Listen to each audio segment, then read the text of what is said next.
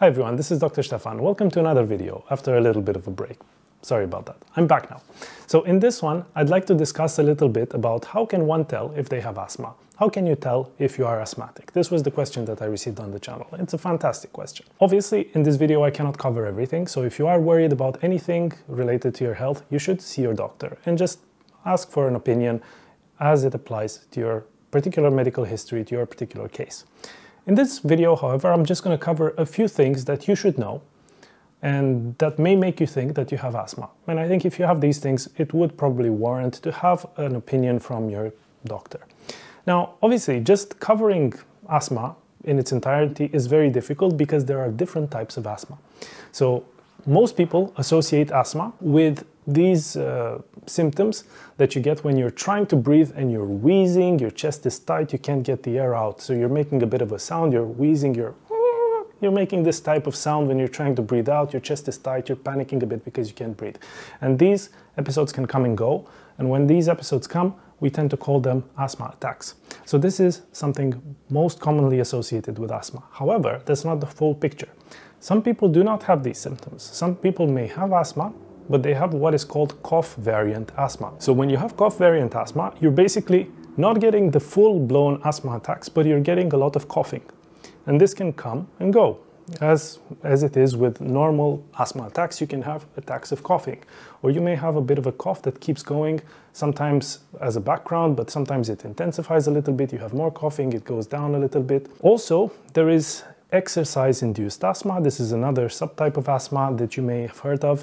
This is when people do not normally get asthma attacks. They are absolutely fine, their breathing's absolutely fine, but then they go for a run, for jogging, for, I don't know, mountain climbing, and at some point after they stop their exercise, they start to get wheezy, chest tightness sets in, you're having trouble breathing. So this is something triggered by the exercise. So this is something called exercise-induced asthma. It's a subtype of asthma. There may also be occupational asthma. So this is when people may get breathing symptoms as the week progresses because they may be exposed to something in their workplace that is triggering their asthma.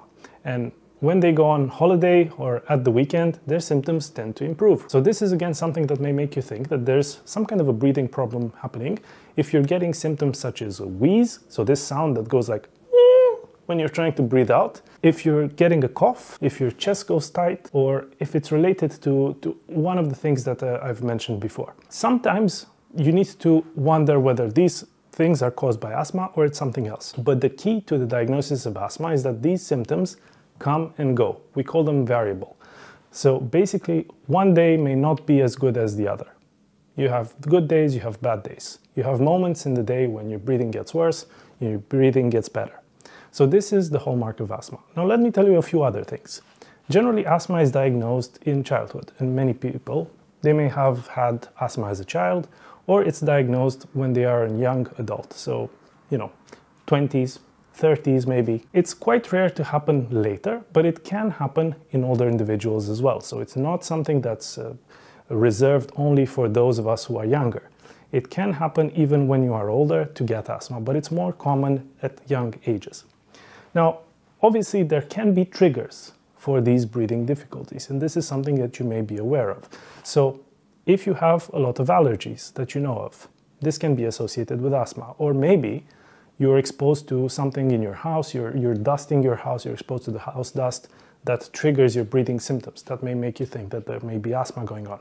Or certain times of the year, if there's high pollen counts outside, you may get some symptoms. Obviously, some things may make these situations worse. So if you're getting a cold, a chest infection, if you're smoking, if you're exposed to strong smells, if you notice that when you're having these things, your symptoms, your breathing problems get a little bit worse, that could also be a sign of asthma. You may also have family history of asthma, so other family members may have had asthma. You may have had brothers, sisters, parents who have had asthma in the family. So that's something to keep in mind. There may also be other things that may be associated with asthma, other conditions. Here I would say maybe if you obviously have known allergies, if you have hay fever or rhinitis, if you have a runny nose all the time, if you're sneezing all the time, that can sometimes be associated with asthma as well. If you're having eczema, which is a skin disease where you have a skin condition where you have these rashes that come on, that can also be allergic in nature, and it can sometimes be associated with asthma. There's not necessarily a direct link, but it can be associated. Also, people who have a lot of acid reflux from their stomach moving up, that can also be linked to a higher incidence of asthma. So these are things that I'd like to just mention. Overall, it's a very common condition. If you develop ongoing breathing problems that don't seem to go away, you may be wheezing, your chest may go tight, you may be coughing. This may be linked to some activities that you're doing, or it may come and go. It's variable. One day is not as good as the other. This should probably prompt you to get an opinion from your doctor. It doesn't mean that there's anything major going on, but just being on the safe side, your doctor may ask you a detailed history about how these symptoms came on. Did it come on over time, slowly? Did it suddenly come on? They may ask you about your occupation, about your allergies, about all these other things. They may run some tests for allergies. They may make you do some breathing tests that may demonstrate that there is an airflow obstruction that reverses when they give you an inhaler. So these things can play a role in the diagnosis of asthma. It's a very common condition, but it's a very complex condition at the same time. So if you think that you may be asthmatic, you probably should see a doctor, have a conversation, and see what they say. Hopefully this was helpful. If you have other questions, do leave them in the comment section below, and I'll see you in future videos. All the best and good health.